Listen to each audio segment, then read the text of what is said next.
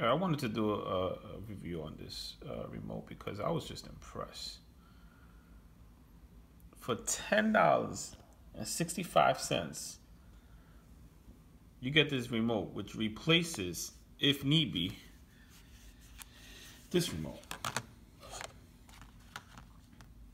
So here's the thing. This is an awesome remote. It's a smart remote, but it got messed up. The touch, it's not sensing my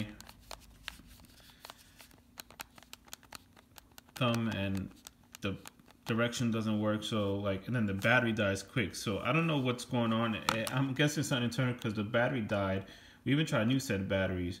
They are rechargeable, but still two different types. It worked fine for a couple of years. All of a sudden, it's dying quick. So we charge the battery full charge. We put it in there. The light works. The buttons